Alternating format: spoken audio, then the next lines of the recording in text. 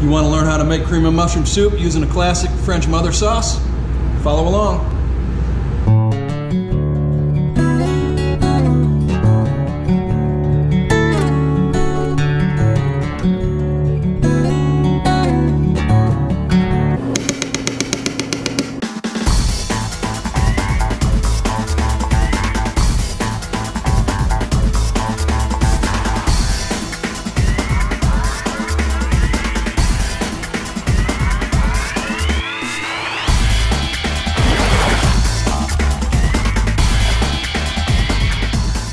Hi, Chef Chris Holland with Chef Out of Water. Welcome back to the next episode of Cooking at Home during a global pandemic.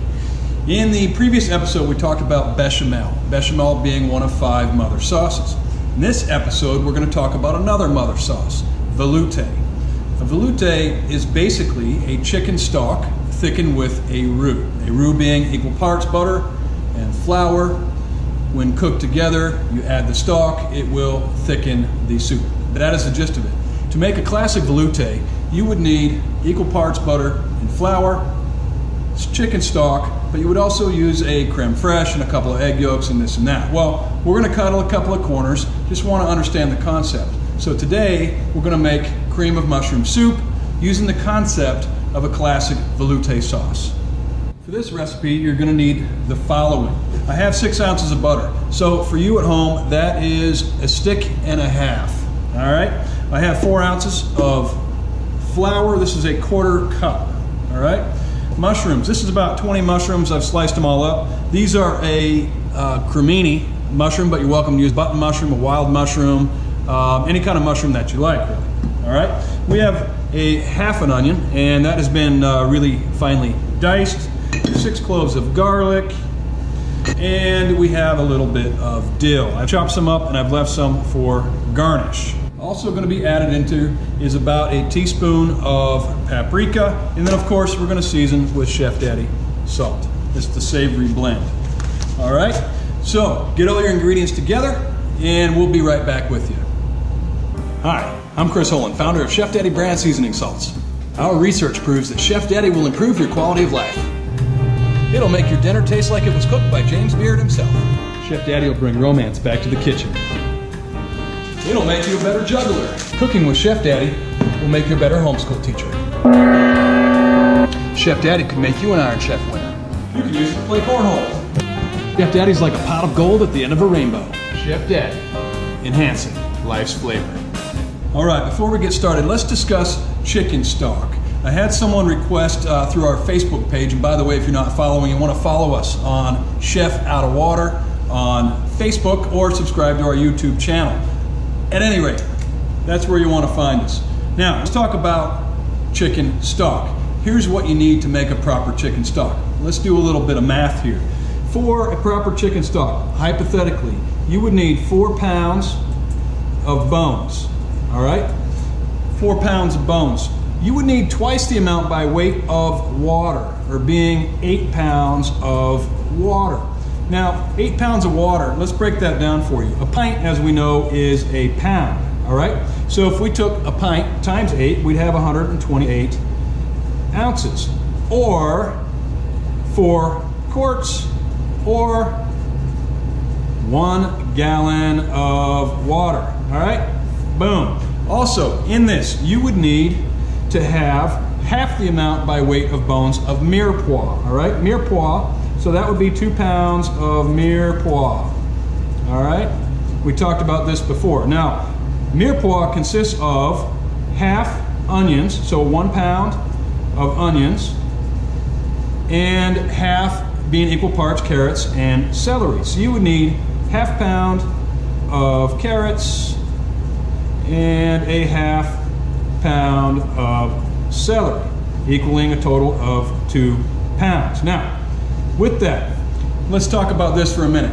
What you want to do is you can just put your chicken bones in a pot, you cover them with the water, and you throw your vegetables in. That's a totally acceptable way to do this. You could also take it to a next level by doing a roasted chicken stock, where you could then roast all the bones, get a little color on them, roast the vegetables, and then throw those in a pot with the water etc., and carry on from there. All right, you choose, make this your own. I'm just giving you the concept. Now, with this, you would need what's known as a bouquet garni.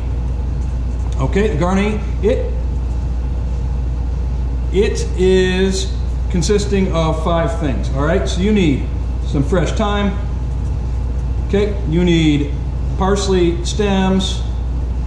Okay, and you need some garlic, peppercorns, and bay leaf. All right, you can traditionally you might put those in a little bit of a cheesecloth bag tied to a string, drop it in there almost like a bag of tea, if you will. But in this case, feel free, just chuck it all in there. All right, so with the stock, bring it up to just below a boil. All right, not quite a simmer. You just want kind of smiling on the top. You can see wisps of steam coming off, etc., but it's not simmering away too heavily. Leave that, set it on your stove, and leave it for 6 to 8 hours. And when it is finished, you'll have a wonderful, flavorful chicken stock. Now, the best way to handle this, strain it out, put it in containers in your cooler, and just let it set. All the fat will rise to the top, at which point you can just take it right off the top, and you have a nice, clear stock.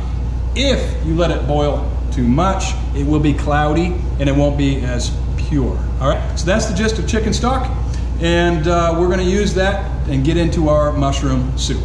So let's start cooking. What you're going to need here is you're going to take and go ahead and put on 1 quart of chicken stock. Now, yes, you might have made it yourself, but 1 quart being a pretty common size that you might find in a grocery store of a pre-made chicken stock.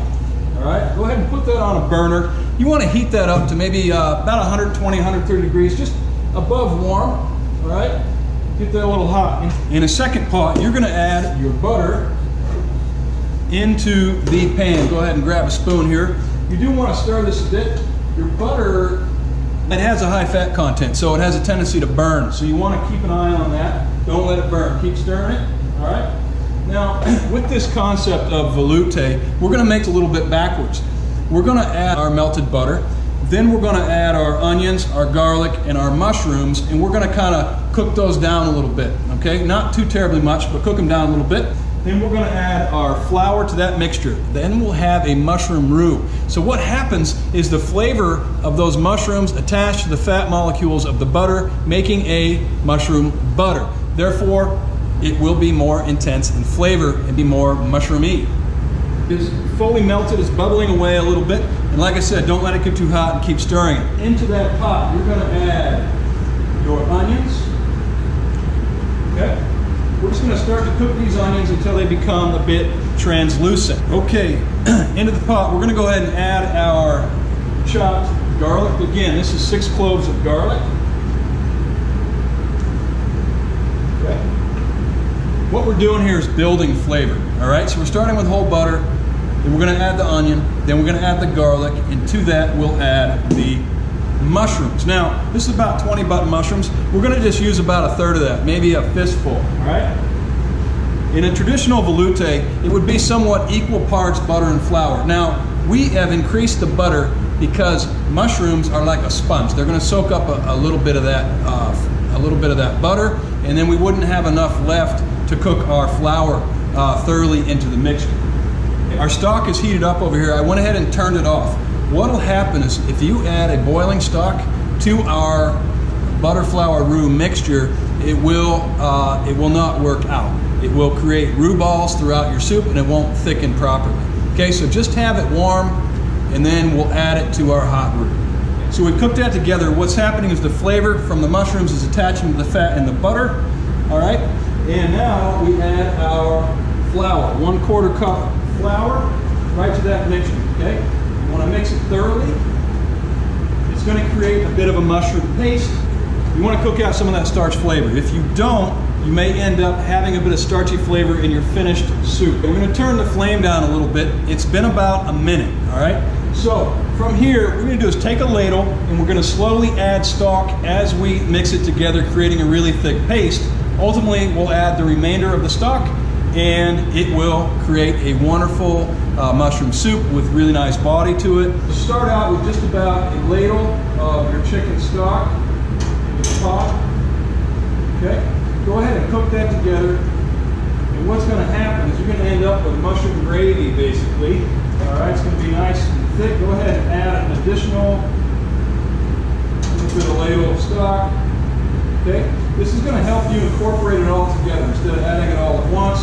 Just keep stirring away. And now go ahead and add the rest of the stock to the pot. You're going to turn the flame back up to about a medium high. And you're going to continue to stir and stir and stir.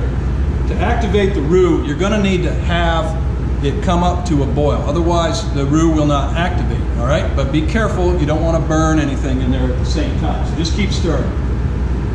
Okay, it's come back to a boil. Now, we're going to stir it continuously for another 60 seconds while it is boiling, all right? Again, this is going to finish cooking that flavor out. It's going to activate the roux, and it's going to cause our velouté, or mushroom velouté, to become a bit thicker. It'll have more body. And ultimately what you're looking for, will it coat the back of a spoon? Okay, in there, we're going to go ahead into that mixture. Go ahead and add that teaspoon of paprika. Go ahead and add your chopped dill. Okay, and stir that in a little bit. Okay. Now, we haven't seasoned this yet. We're going to save that for last. What we're going to do now is take that to a little different place. Go ahead and pull that off the stove. What we're going to do here is, now, I know I kind of committed to doing everything without mechanical devices, but if you happen to have an immersion blender, this is the time you want to use it, all right?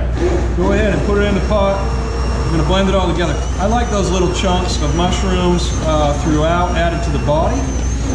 Ultimately, we're going to add more sliced mushrooms to it, so you'll have those nice mushrooms in there as well. But let's just mix it all up real good. Yes, you can use a Vitamix or a food processor. However, be careful. You want to cover that thing really well. Don't fill it up all the way, because it will it'll explode on you when you hit the play button. All right, so be careful not to you know, make a mess or burn yourself. Okay, it's all blended up. Let's put it back on the stove top. I'm going to turn this on just about a medium heat. All right. At this point, go ahead and add the rest of your mushrooms. Okay. As I mentioned before, it's always good to kind of season last. Let's see what sort of natural flavor comes out before we add any salt to it. All right. So we may need just a little, we may need none, or we may need extra. All right. So let's just kind of taste it and decide what you need from there. Go ahead and give that a taste. See what we need still. All right. I think it still needs a little bit of salt. So let's add a little Chef Daddy to it. All right. Stir it all together. And we'll check it out again. It's absolutely wonderful. All right. While we cook our mushrooms down a little bit, let's talk about this for a second. This is just a general idea. Make this soup your own, all right? If you want to make a cream of cauliflower, or a cream of asparagus, or something like that, or cream of onion, that is your prerogative. I just wanted to give you the basis, the concept of making a general velouté, getting the most flavor out of it, and making it your own. In our case, we're making the cream of mushroom soup. This is a done deal, all right? So grab your ladle. Bowl. And as you likely noticed, we did save a little bit of that dill. Here's why. Let's garnish this up a little bit and make it look nice. About a little bit of paprika on the top. And there you go. Now, we're making cream of mushroom soup at home during a global pandemic.